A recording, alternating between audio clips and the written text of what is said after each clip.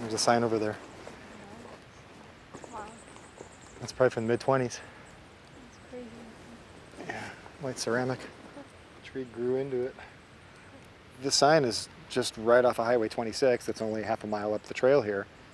But there's a mystery here for anyone to solve if they kind of investigate a little bit. What's with the line? What are they doing? What are they trying to tell us? It's quite a story.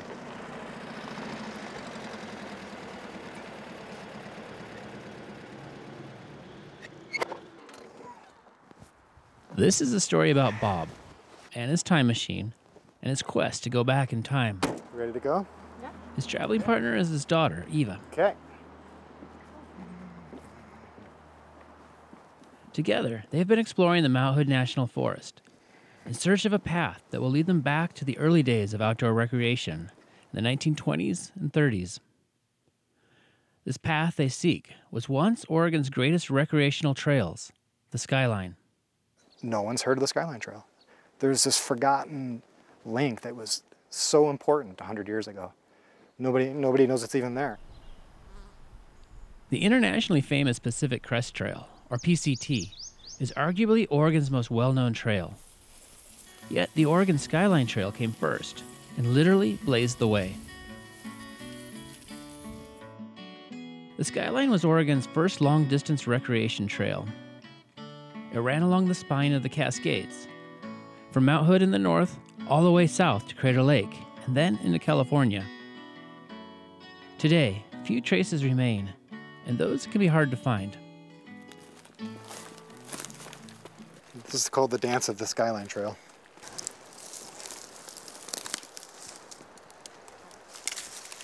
Gah! I don't know if it's easier under or over. You're walking down the middle of this like barely visible trail. It's like you would never know that there's so much there and so much that you can discover, and like you can decide to be like, no, actually, I'm gonna find this again.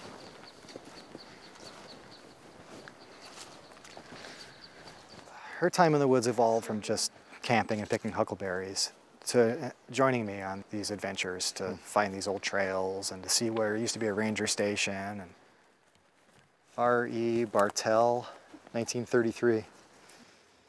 These guys were working hard out here. I think part of being a parent is to sort of instill wonder into your kids. I mean, I'm my own dad, so to speak. I like to instill my own wonder and look at a map and say, well, let's go there. Well, look at this mountain. Well, maybe there's a meadow. Maybe there's an abandoned trail. Who knows what's there? Let's research it. Let's go find out. Where do we go? Which way? Where's the next blaze? That way? The word trailblazer is commonly used, especially in Oregon.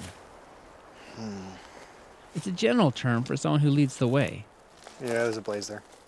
But it has a very literal meaning. Notching a cut into a tree trunk with an axe to create a permanent scar on the bark, called a blaze. Yeah. Well, there's one. You can still see kind of the axe mark in there from 100 years ago. Boop, boop, boop. So what's interesting about the Skyline Trail is they have these 3 dots, and they're on both sides of the tree, and they're so plentiful. The guy just took a little hatchet and carved the bark away. So even though the trail is completely abandoned, it hasn't been used in 50 years or more, it's still blazed. You can still follow it. If you don't mind climbing over a few logs, it'll take you where you gotta go. There's a blaze.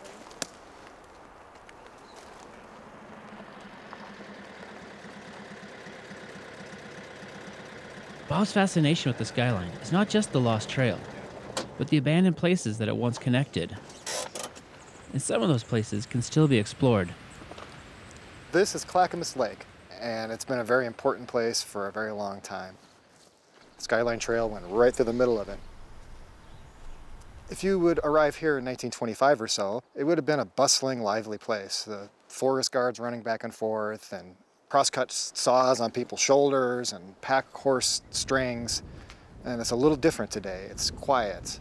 It's a little forgotten about corner of our national forest. Oh, it's very dark in there. See anything? There's a mirror or something in there, that's about it.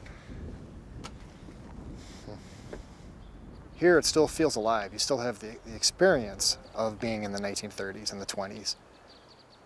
It's really frozen in time.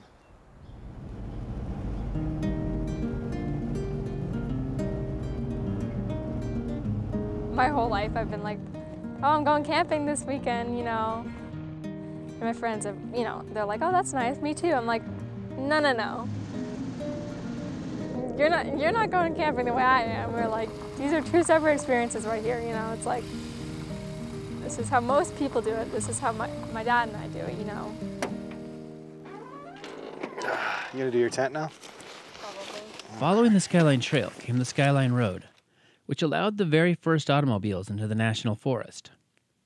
A new form of outdoor recreation was created, car camping. Bob's version of car camping is, well, part of the time travel journey. Yeah, my dad definitely has a more specific way he likes to exist in the woods and way he likes to go about camping, you know.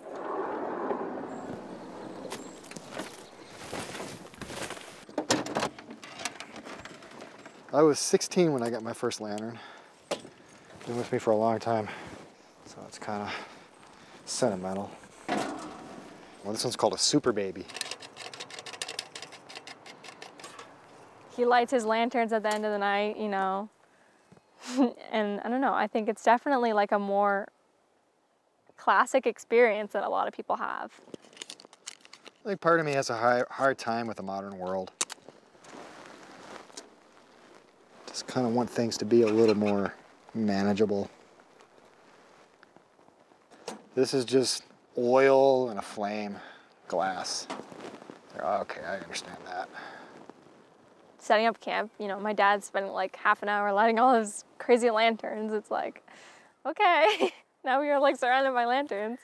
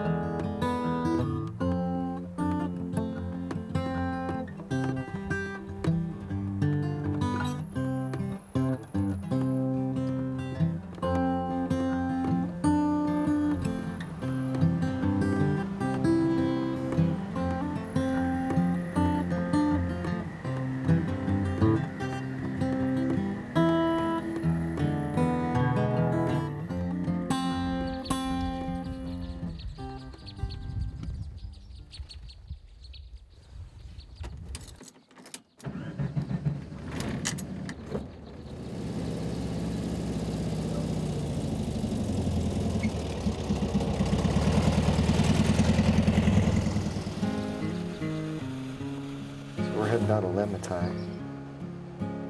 In the 20s, there was just the Skyline Road.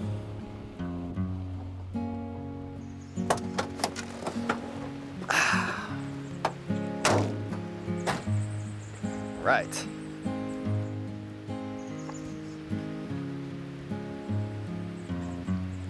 See if anybody's home. The door's open.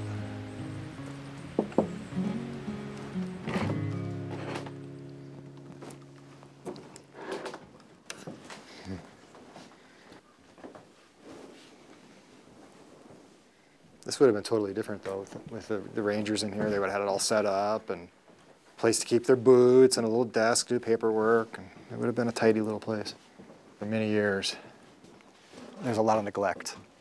And that's the frustrating thing about all these wonderful places. Yeah, seen better days. Talk about time travel. You want to do it, you just sit right here. Can you imagine how many rangers have sat here? Yeah.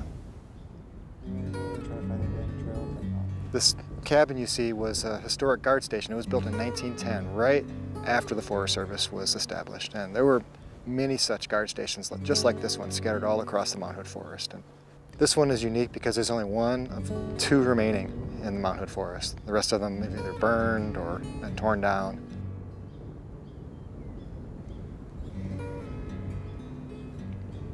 It's definitely interesting how he sees the world and sees the wilderness as well, you know.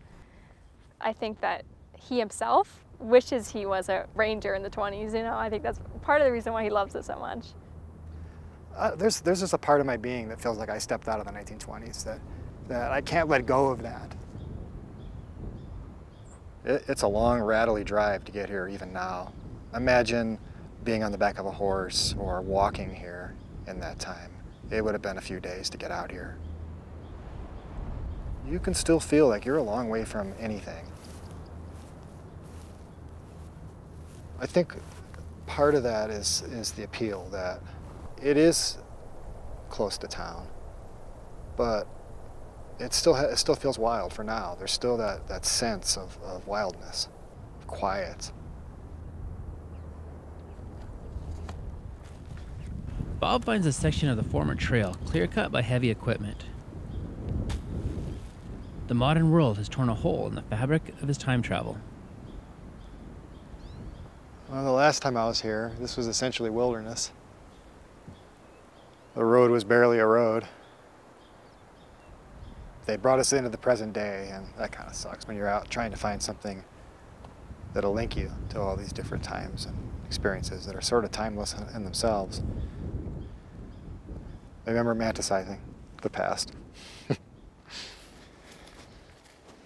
The trail that first introduced Oregon to long-distance recreational hiking became sections of the PCT. And the dirt road that first let automobiles into the forest is paved over in spots by modern roads. The in-between places have been left to grow back and fade into memory.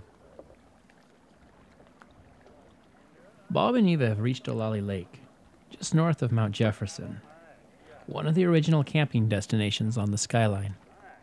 Soon they'll have to turn around, head back to the city where jobs and school await. This will be the last camping trip of the summer, and perhaps one of the last in their search for the skyline. Just spending time in the woods with my dad is always something that I'm gonna look back on and be like, oh, that's so sweet, you know, like, oh, So father, daughter, like, look at that, Eva, look at those memories, you know. Their search for the skyline started when Eva was in middle school. She's now starting her last year of high school. It's not going to be as easy to go to the woods for weeks on end with my dad when I'm in college, you know. She's gonna go to college and she's gonna have her own life, and sure, we'll camp and we'll hike and things, but our roles will change, and yeah, I'm gonna miss her a lot.